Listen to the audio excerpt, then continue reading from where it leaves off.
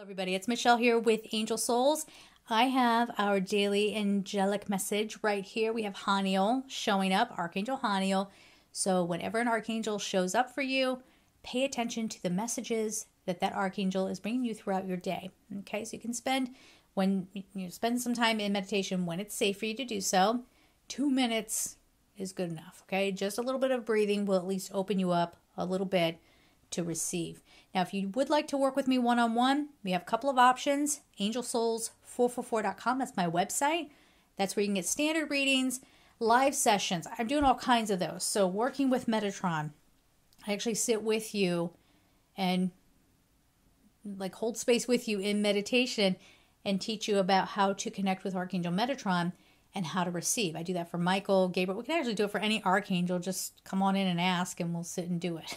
So we can do that. I'm also teaching angel mediumship to a little easier degree, how to connect with your guardian angels, live readings. All of that can be booked through emailing me at angelsouls444@gmail.com.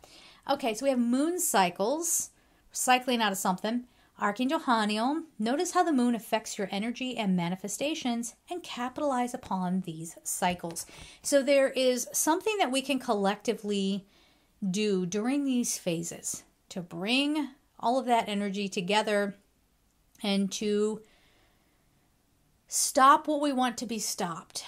If that is war, if that is turmoil, chaos, all of that. As long as we're not interfering with someone else's free will. So this does not apply to overly controlling parents out there who are like, I want my kid to be what I want them to be. No, that's going to backfire on you. But those of us that are working towards collective peace, we love each other. We're not afraid to say we love each other. We know that's going to carry us through. We're not afraid.